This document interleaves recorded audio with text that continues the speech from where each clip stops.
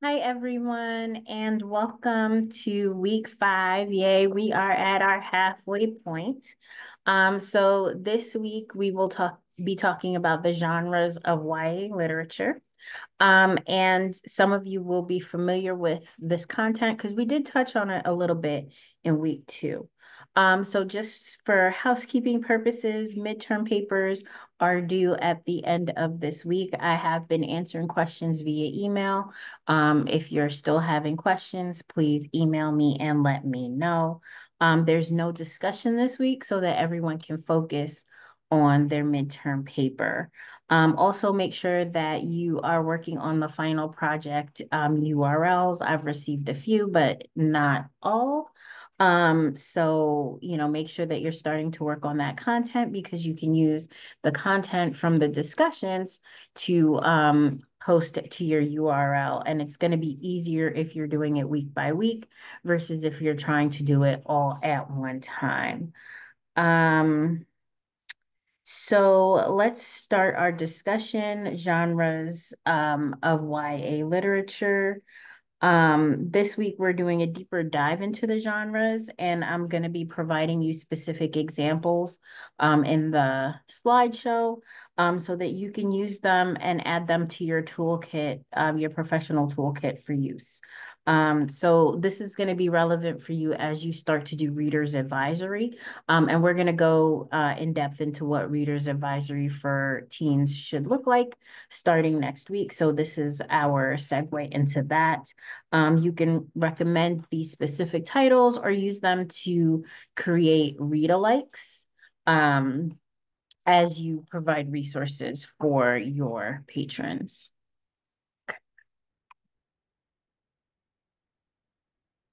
Okay, so here are some of the most popular genres. You have adventure, coming of age, fan fiction, fantasy, graphic novels, comics or mangas, historical fiction, horror, humor, mystery, romance, science fiction, and true crime. So you'll notice a couple of newer genres, which would be fan fiction and potentially true crime. For those of you who are not familiar, fan fiction is where a member of a fandom or a fan group will say, creates new fiction based on their fandom storyline, right? So you'll see there were a lot of Twilight fan fiction generated after that movie was released, and the fans kind of wrote like their alternative endings or their alternative scenarios, or they did a deep dive into characters that were not really addressed in the novels, for example. Also, true crime, which we know true crime is literally what it says, true crime. So stories about murder or killers, etc. Um, and it's given the full perspective and goes into the details. So that's what true crime is. So let's talk about classics. Right here, I have some examples of YA classics. And how do we define what a classic is? Classics are defined as literature that can stand the test of time, meaning that it has enduring influence or relevance. It makes lasting connections with the reader, and it generates never-ending discourse, meaning we talk about it constantly or consistently. Scholars do research on it. That's the never-ending discourse component. It has a memorable protagonist and it's profound and internal insights into the human condition. And that's one important component, right? The profound insight making readers think, making readers consider different things about the human condition. And it's interesting no matter the time period. So we have some examples. We have Harry Potter series, Diary of a Part-Time Indian, The Giver by Lois Lowry. We have Outsiders. We have Weetzie Bat, Forever, Judy Blume, Monster, Walter Dean Myers, Buried Onions. And like I said, you will notice some of these titles already from our timeline as we talked about the historical evolution of YA literature. So coming of age, also known as the Bildungsroman. And coming of age novels are usually about a normal process of a child growing up and transitioning into adulthood. They focus on the individual finding their identity, they undergo a major change, and this change can be physical, emotional, or both. And the protagonists are usually characters that readers can easily identify with. So, one of those examples that comes to my mind immediately is Are You There, God? It's Me, Margaret, which I did not list. But here are some more contemporary titles. We have Freak the Mighty, Whirligig, Annie on My Mind, and again, Monster by Walter Dean Myers. So now we come to romance, and teen romance is um lighter than adult romance, which we talked about in week two when we went through the history. We did that comparative, if you recall. So romance is often interwoven with another genre, such as the coming of age, and then the romance will be the secondary theme. And older teens, 16 and over, tend to be more attracted to the adult romance writers versus the YA titles. So let's look at some of the examples. We have To All the Boys I've Loved Before, which was turned into a movie, Eleanor and Park, and Simon versus the Homo sapiens agenda. So those are just some examples of romance. Oops, I need to go. My slides are getting crazy, guys. Okay. So next up, we have mystery. Teens enjoy mysteries because they enjoy the mental challenge of figuring out the solution to a problem. Mystery tends to be blended with other genres for YA fiction to offer the element of an additional twist or appeal to the stories. So we have One of Us is Lying, which also became a series. Pretty Little Liars turned into an HBO show.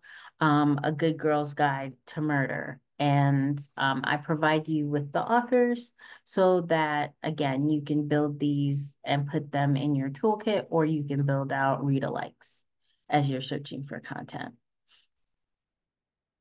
Science fiction and fantasy. Science fiction stories are often the what if ideas, and it's blended with adventure tales. Science fiction is usually focused on the future, although it can sometimes do flashbacks or backtrack to the past. It can be difficult to categorize these stories, books, movies, TVs, as science fiction or fantasy because there's a fine line between the two. Science fiction usually incorporates some form of human design technology, whether it be real, meaning existing, or imagined. Fantasy also involves magic or paranormal occurrences, but can include a scientific element or component to it. The Harry Potter series, which we're all really familiar with, led to an explosion of stories in books, movies, and TV, sorry. So here are some sci-fi slash fantasy novels that are might be a little less popular or that you may be a little less familiar with, right? The Court of Thorns and Roses by Sarah J. Maas, The List by Patricia Ford, and Children of Blood and Bone by Tomi Adeyemi. I tried to diversify, right? Make sure that you guys have a full panel of diverse materials as well. So let's talk about the popular subgenres. And subgenres are exactly what they say, subgenres. So they can fall under, for example, you can have romance, historical romance. But the purpose is just looking at these a little bit more in depth so that you can make recommendations again as you're working with patrons, right? So historical fiction, we have The Book Thief as an example, or Codename Verity as an example, and they're similar to adult horror historical fiction, and they're set in the past and often with the context of an important historical event. So, for example, World War II would be an example. On the adult side, you have Schindler's List, right? Similar content, but that's the parallel. They're both historical fiction. Schindler's List is more so an adult title, while The Book Thief is more the YA title.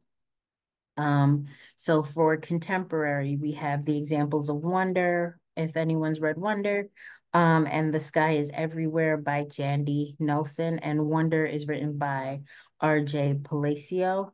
And so YA contemporary novels are set in the real world and focus on the characters as they go through some sort of growth, right? So similar to the coming of age, but they're set in the real world. The characters are often high school aged and go through a variety of problems related to their specific stage in life. And then we have paranormal. So the examples I have are Twilight by Stephenie Meyer and Vampire Academy by Rochelle Mead.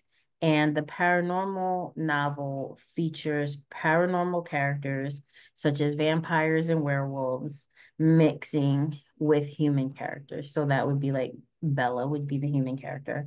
They are mostly set around a romance between the paranormal character and the human character.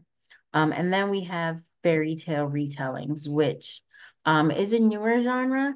And it's actually, it's really kind of exciting to see these stories being retold in a format that young adults can more so relate to, and kind of turning them on their head in a way. So the examples I have are Cruel Beauty by Rosamund Hodge and A Court of Thorn and Roses by Sarah J. Maas as well. So it's currently a popular YA genre, and it takes the main points of popular fairy tales and reworks them into a new story. And it can be set within modern times, or it can be used to create an entirely new fantasy world. And they also take the form of what if. I also like, there's a retelling of not Alice in Wonderland, I'm sorry, the Wizard of Oz, which doesn't really constitute itself as a fairy tale, but the Dorothy Must Die series, where Dorothy actually becomes the villain, and the Wicked Witch is not well, yeah, kind of a hero, right? So the young lady has to go into the land of Oz and kind of defeat Dorothy and the Lion and the Tin Man, because they're doing things that are destructive. The power of Oz has gone to their head. So those are the kinds of interesting stories that you can parallel with the older story, right? So you can take Dorothy Must Die and parallel that with the Wizard of Oz and have a full conversation. I love stories where it's kind of like the anti-hero. It's like, the villain becomes the kind of good guy. And that's kind of like, for a really specific example, that's like Deadpool with the Marvel comics. So there's those similarities. Um, there's also Marissa Meyer's Heartless, which gives the backstory of the Queen of Hearts character from Alice's Adventures in Wonderland. So that's another good one that you can utilize. I put the web resource, which is like the ultimate guide to YA fiction, because they do also more of a deep dive into some of the other subgenres. We know genres and storytelling are infinite, right? But I would recommend that you take a look at it, because you want to be as familiar as possible with all of the genres so that when you get the questions from the students and the parents and the teachers that come into your respective space, you can answer them. adequately. This lecture was short because I know that you guys have midterms that you need to work on. So I encourage you all to spend this week immersing yourself in your midterm projects. Like I said, reach out to me if you have any questions. And I hope that y'all have a wonderful week. For those of you who are sports fans, enjoy the Super Bowl. Have a good one.